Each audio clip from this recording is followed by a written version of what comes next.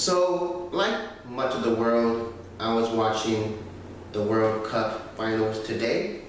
And it was a really interesting game, a very brilliant matchup between Germany and Argentina. But something very interesting happened.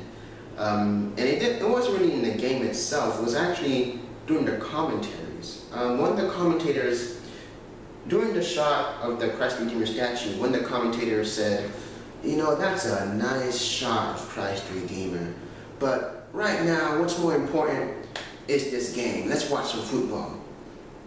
And I was like, that's interesting.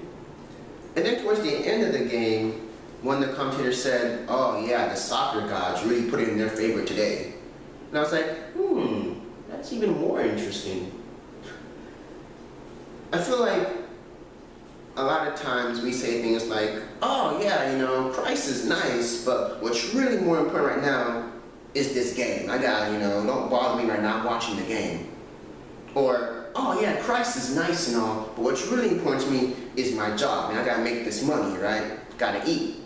"Oh yeah, Christ is nice, but what's really important right now is my studies. I gotta make sure I get my straight A's and my degree. God can wait." "Oh yeah, Christ is nice and all, but what's really important right now is the significant other. I gotta make sure I keep my relationship on lock." You know what I'm saying? "Oh yeah, Christ is nice and all, but..." fill in the blank. There's always seems to be something contending for Christ's position as number one in our lives. And for some people, soccer is a god. For other people, it may be something else, their own pleasure, their own satisfaction, their own intelligence, their own minds. Whatever, there's always something that is contending and fighting for that number one spot. And the reality is, well, what is it for you? And are you actually doing anything about it?